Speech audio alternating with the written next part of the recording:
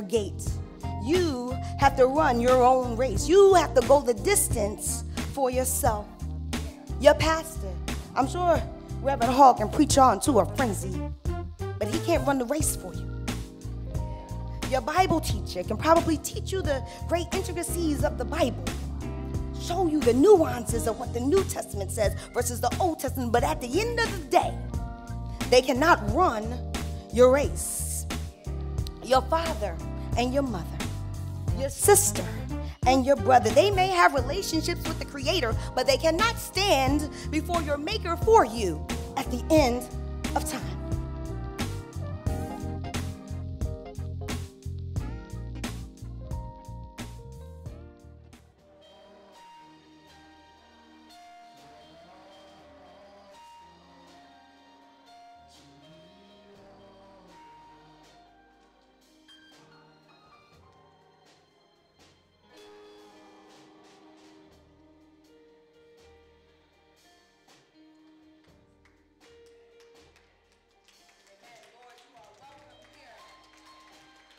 Welcome here. Jesus, you can be the company that I don't kick out after a couple of days. Amen. We want you here, Lord, with us forever and ever and ever and ever and ever. Amen. What a jambalaya of worship you guys have here. It is often you come into a stale house of worship. But indeed, at Calvary Baptist Church, you guys are alive, and the Holy Spirit is moving and shaking. The Shekinah glory is kind of thick up in here. So I just thank you, God, for coming into this place and showing up when we call you. Amen? But we really didn't have to call the Lord. This is the Lord's house. Amen? So he's here when we got here. Amen? First, giving honor to God, who is indeed the head of my life, the producer of the dope soundtrack of my faith, and the wonderful creator of every good and perfect gift that I might have. I say namaste.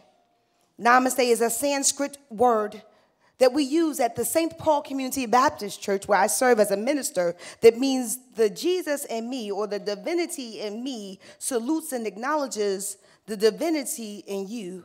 Amen?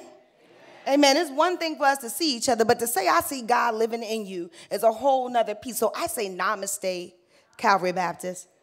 Thank you for saying that back. I didn't expect that one. Amen.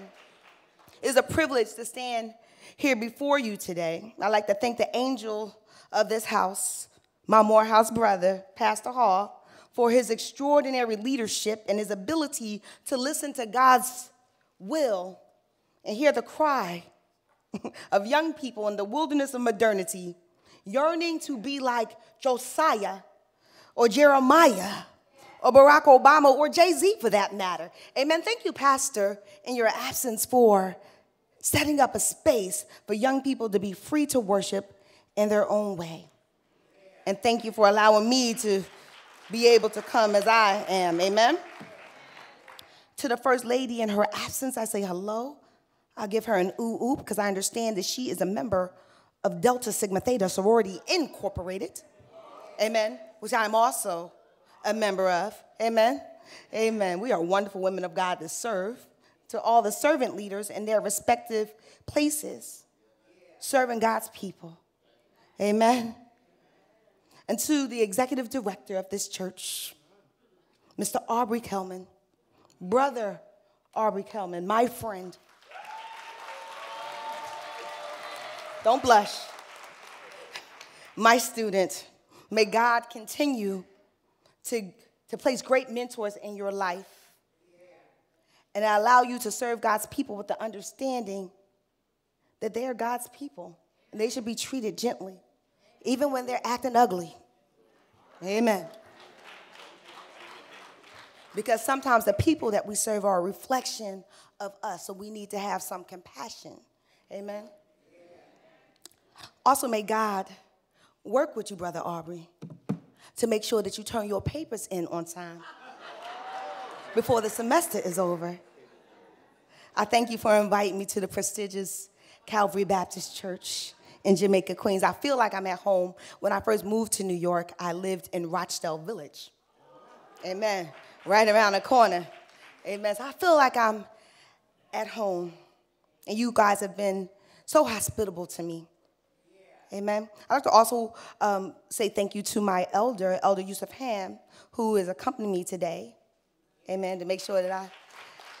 Thank you, Elder. Got it. Now let's get down to business. The scripture for today is Hebrew 12, 1 through 3. It's a familiar text, and it's the text for this day, the theme, going the distance. I'll be reading from the contemporary English version with a little NDS remix. So I'd like to ask you to stand for the reading of the word, because I believe that the word is holy. Also, y'all look good, so I just want to see what y'all got on. Amen. Amen. Where's my young friend? Hi. Yes, you. I pray God for you. For you are ministering at such a young age. I ask that God continue to watch over you and to anoint your hands and your heart so that you continue to play for the Lord. It will take you places. Amen? Amen. The scripture. We have a large crowd of witnesses all around us. So, we must get rid of everything that slows us down, especially the sin that just can't let us go. And we must be determined to run the race that is ahead of us. Can we all say ahead of us? Ahead of us. Not behind us, ahead of us. We must keep our eyes focused on Jesus, who leads us and makes our faith complete. He endured the shame of being nailed to the cross because he knew that later on he'd be glad that he did it. Now he's popping. He's seated on the right side of our God's throne. So keep in mind this Jesus. Jesus who caught the shade from all of his haters, amen, and some sinners, because sometimes haters and sinners go hand in hand, sometimes. He taught us how to deal with them and to keep focused on Jesus. And if we do, we won't get discouraged and we won't give up. We won't give up. Amen? Let us pray. Use me, God. Take hold of me, God. Speak through me, God, and hide their faces. Embolden my spirit, Lord, so that you might be glorified, so that your people through this word could be edified, so that the evil one, the Satan, is horrified, because your people are unified. In Jesus' name we pray. Amen. Pray with me as I come to you with the topic, Religious Marathon Training 101. Don't look back. Religious Marathon Training 101.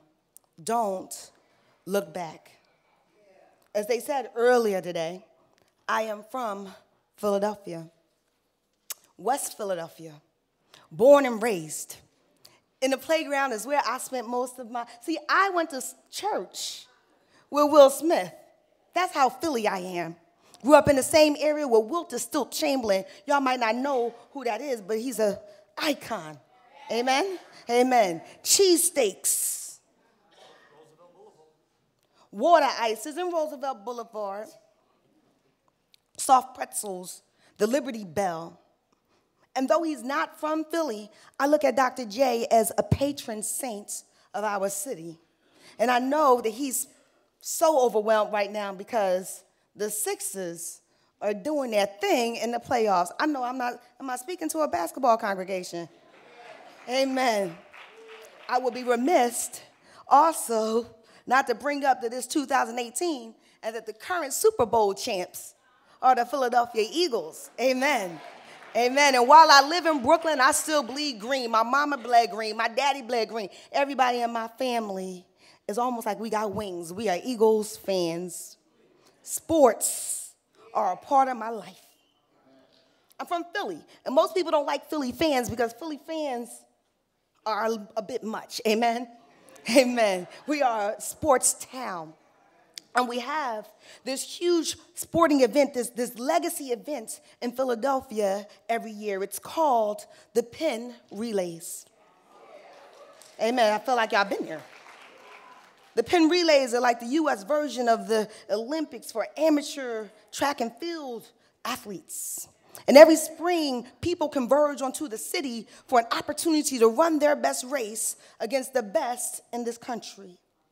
I remember being a kid and my mama bringing us, all of us, to JFK Stadium and lining us up in the bleachers so that we can watch the games. We would sit up high in the bleachers and we would look down and see the athletes stretching and preparing and conditioning for their race. I learned the lesson from these athletes that could easily translate to my life today, particularly in ministry. Now, this thing that I observed is that every athlete, every race runner, has to prepare in their own way for their own race. So profound. They have to prepare in their own way for their own race. Now, see, you might have a coach. And while he can prepare you, the coach can't run your race. While you got a trainer, he can condition your body. He can get you into the gym and have you lifting weights. But your trainer can't run your race. You might have teammates, partners, you're ride or die. But when you're on the track and that pistol goes off, it's not about your friends or your partners. It's about you and whether or not you got a good striding gait. See, they can't run your race. And forget about the Penn Relays for a minute. Let's just apply it to our lives. It's all about you, your stride and your gait. You have to run your own race. You have to go the distance for yourself. Your pastor, I'm sure Reverend Hall can preach on to a frenzy, but he can't run the race for you. Your Bible teacher can probably teach you the great intricacies of the Bible, show you the nuances of what the New Testament says versus the Old Testament, but at the end of the day, they cannot run your race. Your father and your mother, your sister and your brother, they may have relationships with the Creator, but they cannot stand before your Maker for you at the end of time. Judgment Day will come and you will be required to account for the race that you run. They cannot run your race. And that leads us to our text. In the scripture, the writer sets the stage for new believers to understand that there is a marathon that goes to our faith walk. Speaking to an oppressed people, he utilized cultural symbols of the Roman arena and the Colosseum to talk about the focus that a Christian must have when they're deciding to follow this Christ. This arena would have been familiar to the Jews at the time because they were oppressed by the Romans and would have been required at one time or another to go to the arena to see the games or the races. Clearly, the writer is taking a page out of Jesus' textbook on how to teach, his doxology, his pedagogy on how he should teach. This is a teaching tool called association. As an athlete, I can understand the device that the writer is using because I, too, understand about running a race and living a Christian life. It's resonated with me because I neglected to tell you early on, but back in the day, I used to run also. I was an athlete. See, my twin sister was a sprinter. She did the relay stuff. But my passion was cross country, marathon, distance running. It prepared me for ministry, even though I had no clue that God was pouring something into my life. Is that someone's testimony today? That God has placed you in a certain place at a certain time to learn a certain lesson that you did not get it then. But now, with a little bit under your belt, you understand that God was speaking directly to you and has given you what Oprah Winfrey likes to call an aha moment. It's in our text. I understand that every time I would go out to a meet, there would be a crowd of witnesses there to love up on me and to cheer for me. And all these folk wanted me to win, and that's all well and good. But the problem with that is that in life, there are a few crowds of witnesses that are only with crowd pleasers and people that want you to do well. Mixed in there's some haters. Y'all don't know what I'm talking about. There's usually some haters in the midst of the crowd of witnesses watching you run your race. And the problem with me, I don't know about you, is that there could be 1,000 of people cheering me on. But I'm going to concentrate on the 2 or 3 that got something crazy to say. Amen? They'll become my distractions. And distractions are sure to come in your life. They're sure to come while you're trying to run your race. And y'all, there's too much work for us to do as Christians in the vineyard for us to be worried about the distractions from people who are petty.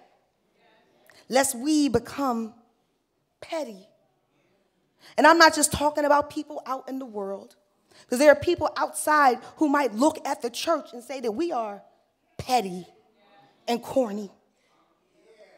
And you know why they think that we're petty and corny? Because sometimes we act petty and corny. We get distracted by the dumbest stuff. We get distracted by the person next to us in the pew. Sometimes we get distracted, and we're not talking about people out in the world. We're talking about people that we know. We get distracted by what the choir is singing that we don't like. Amen. What so-and-so got on. What pastor just preached that just made us say ouch or amen. And sometimes we get distracted by our own obnoxious Christian superiority complex, thinking that we are better than the people that are outside of these walls. I don't preach for amens. I preach to tell the truth. Amen. We become distracted by all things that go on into the church. And then we miss the main purpose of the church, to have a focus on the King. It stops us from effectively finishing our race, running our race. It affects our gait. It affects our stride. I found it in my studies and in my life and ministry that one of the things that stops us, that holds us up, is looking back. Looking back will trip us up every time. More than the haters, more than the distance that you have to run. Looking back to see who's coming up after you will jam you up every time. And you know what else would also jam you up when you're looking back? Looking back on the things that you used to do and who you used to be. And to sure you slow you up. First, for the obvious reason. If you are running a race, the forward direction requires you to do this one thing. To be forward. Amen? You got to be straight ahead. You can't look backwards if you want to go forward. It's simple. Secondly, life is like a rearview mirror. Things oftentimes appear closer than they really are. So if you're constantly looking back on the rear mirror of your life, the things that God had delivered you, you're going to still keep looking back as if that was something you was just yesterday. We keep focusing on the crap back there. And indeed, we need crap because we know the crap becomes fertilizer. I don't know if y'all from the South, but you need a little bit of crap to fertilize anything that's going to grow healthily in your life. But other than that, you need to let it go because it's going to hold you down. Looking back makes us focus on who we were last year, who we used to be when we were not under the cover of God, how we used to pop off. And indeed, I believe Jesus popped off every now and again. And sometimes y'all let me know if y'all need to pop off every now and again to somebody. But you need to not let that be your foremost character. That when people see, here they say, oh, here she come with that big old mouth. It's not who we are now. But if you look back, you are tempted to believe that. The scripture says we must rid ourselves of everything that slows us down, especially the sin. Remembering of the sin, the embarrassment of the sin, all of that, we got to get rid of it and be determined to run the race that is ahead of us. And sometimes even go the distance when we're going it alone. Amen. I got 3 points and then I'm out because it's a beautiful day. I know y'all want to get up out of here, but not before y'all get a word from the Lord. That's all I'm saying. So the point 1, looking back will break your momentum and deteriorate your form. Anything in life that is worth something will require you to have some sort of form.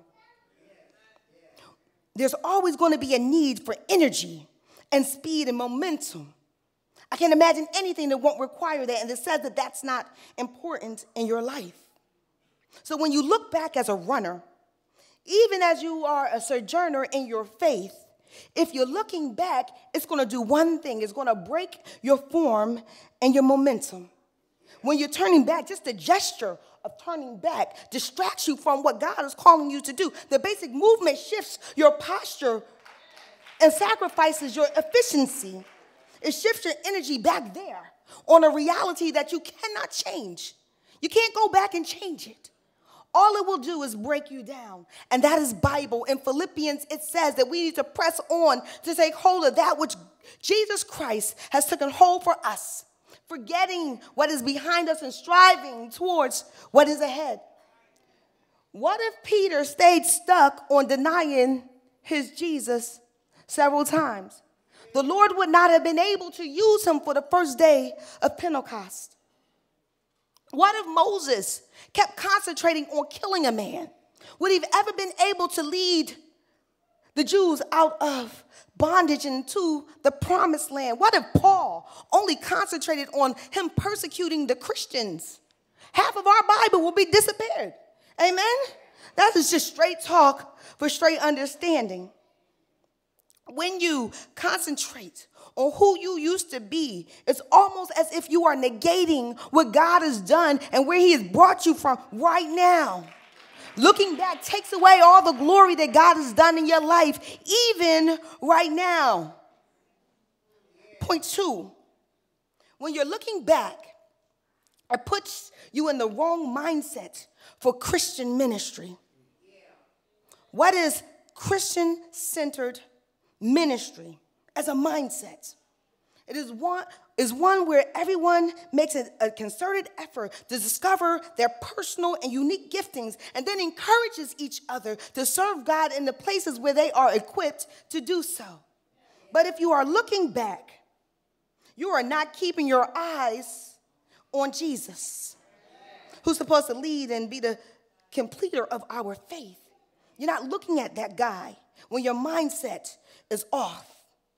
And that's why I love this particular ministry, an intentional ministry to young people, to young adults that focus on creating love languages and safe spaces for the millennials and the homelanders and the Generation Xers. He said 40. I'm 44. So I was like, dang, I'm not a young adult anymore, but I guess. Amen. You know, he tried to play me out. But anyway, this is a ministry that caters to all of us in our different ways and how we look at God in the multiplicity of all that God is. God is not just one way. And even in the church, when we tend to look back at how we used to do things, amen? I know this church don't know nothing about looking back and saying, we did it this way back in the day. We don't got to. Well, when you do that, you're limiting the power of God, and you're saying that God is not a here and now type of God.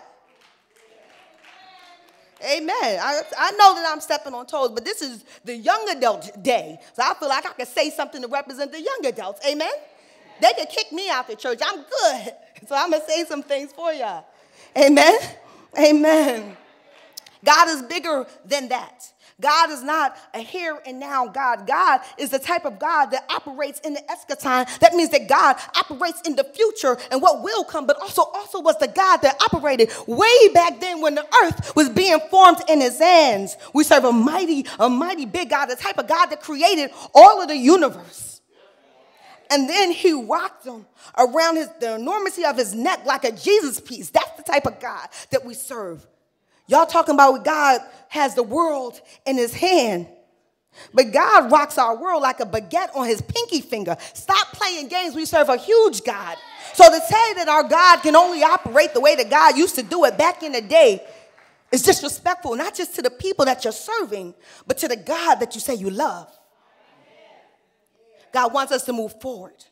God wants us to move forward, and God wants us to move forward with the model of the relay race, where we can be in leadership but understand that there's going to come a time when we have to pass the baton.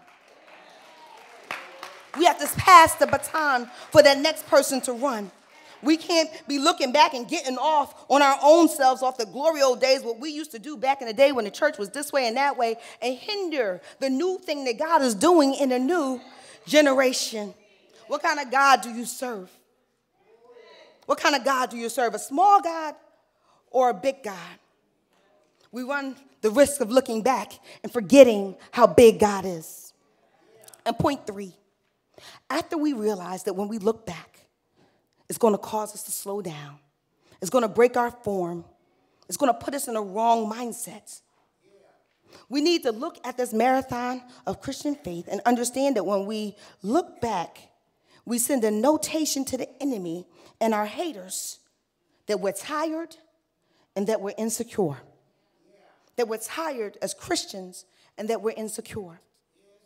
When we look back, we send a signal to our naysayers that we are not confident in the path that God has laid out for us. That where God has set us up, that we really don't belong there. That we're not supposed to win this good race. And then I think about Cardi B. That's my girl. And I think that invasion of privacy is actually a quality project. If y'all don't know that, ask your grandchildren. Ask your kids. She got a gutter mouth, like some of us. Amen. She got a checkered past, like some of us. She's done some things, y'all, like some of us. But what I like about her is that she does not allow who she used to be to define who she is. She does not allow people to throw these labels on her and hinder her progress. People can say what they want, but she keeps it pushing. She keeps it moving. And as a black woman in ministry, a weird ministry that I don't always fit in people's boxes, amen, that kind of affirmation just speaks to me. And while Cardi reflects back on her life, she's not looking back. It's important to reflect back, but she's not looking back. She thinks about where she was and what God has done to move her forward. And she understands that that's a part of her story. And she uses that to talk to other people. See, I was a Cardi fan before she was on Love and Hip Hop. Yes, I watched Love and Hip Hop. I watched Love and Hip Hop New York. I love Love and Hip Hop Atlanta. I rock Hollywood.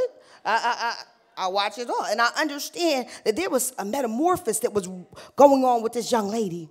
To see where she was then and who she is, it only could be God blessing her. You got to understand, she just put a record out last week. But she's already then made history. And only God can open up any type of blessing.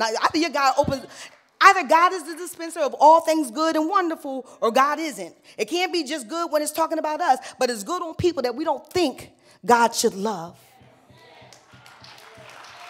And I noticed how Nicki Minaj wanted to drop her Barbie Tings and Chung Lee after that. But I look at Cardi B, this in-house talk. Cardi B didn't respond. Because Cardi understands that what Nicki thinks, what anybody thinks, has nothing to do with her living her life and looking forward and running her own race. Running her race and looking towards her marriage, her new baby, the millions of dollars she's about to make, the different desires of her heart that God just felt compelled to give unto her. It makes us feel uncomfortable that God could be compelled to love Cardi that type of way. But when she's running her race and not wondering what you're doing with your race and not wondering what you're doing on your race, it's going to happen. That's a lesson we can apply to ourselves. And then I think about my Savior. Amen. I think about and wonder if my Savior ever looked back. I wonder if he looked back and remembered the stories of how Herod killed all the baby boys because they were afraid of what a strong black man might do to his kingship. I wonder if Jesus looked back on that. I wonder if he looked back at the time he was in the wilderness as a young person, tempted by the devil, all by himself, almost neglected by God. And he had to figure it out on himself, being in the wilderness by himself. I wonder if he looked back on that.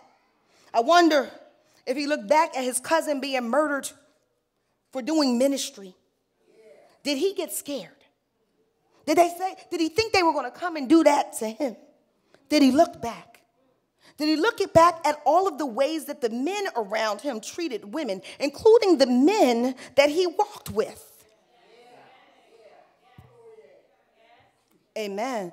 How they treated humanity, the sick, the leper, the blind, and the poor. How they treated him. How some would talk about him like a dog all day long, and then in the dark of night, creep up and ask for a blessing. I wonder if he looked back at that. Did he wonder about how his boys would sell him out? How he asked them to pray with him while he's praying and blood is coming from his forehead like sweat. How one of them sold him out for some silver. How the other one denied that he even knew him. Did he look back